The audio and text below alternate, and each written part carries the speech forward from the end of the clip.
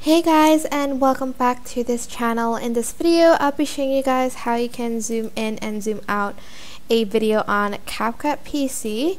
So first you are going to just add a keyframe at the beginning of the video, and for instance you want to zoom in here. You are going to add another keyframe and you're just going to zoom in. And for instance, on the last keyframe, you kind of want to zoom out. Just add another keyframe and zoom out again, like so. And that is pretty much it, really. There's no like graphs for this, so it's not as smooth as the one on your phone, but it does work. Yeah, I hope this tutorial was helpful for you guys. Don't forget to like, comment, share, and also subscribe to this channel if you haven't done that.